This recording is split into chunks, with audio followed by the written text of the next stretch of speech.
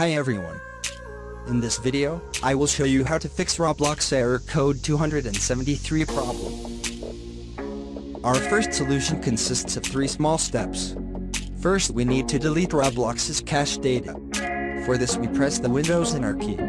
In the window that opens, we write %local app_.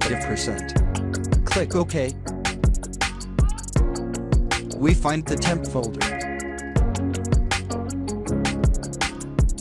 Inside the temp folder, we find the Roblox folder and delete it. Don't worry, deleting this folder won't affect the settings in the game. For the second step, we open Chrome. Click the 3 dots in the top right, and click Settings. Click on Privacy and Security. Click on Cookies and other site data.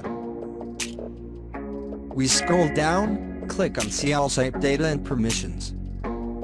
We type Roblox in the search bar. And here we are deleting everything related to Roblox. After doing this, we will only need to log into our account again. For our last step, we right-click on Roblox player. Click Properties. Click on Compatibility. Here we tick Run this program as an administrator. Click on Apply, and OK. If this solution worked, don't forget to like the video and mention it in the comments. If it didn't work, we'll move on to the second solution. Our second solution is to reset our DNS and IP address. To do this, we'll go to the search section and type command. Then we run cmd as an administrator.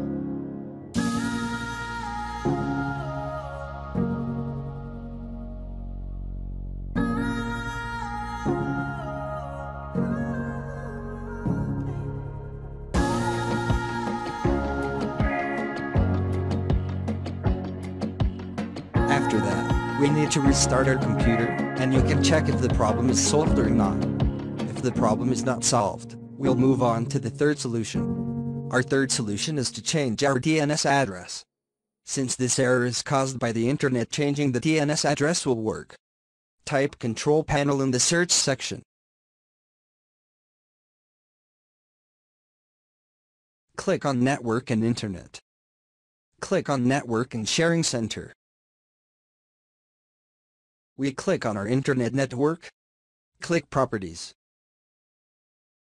Then double-click on Internet Protocol version 4. A window like this will pop up. We select Use the following DNS server addresses. Here we write 888 and 8844 in order. This is the DNS address of Google that we wrote. It is completely safe and works without any problems. After doing this, we click on OK and close the windows.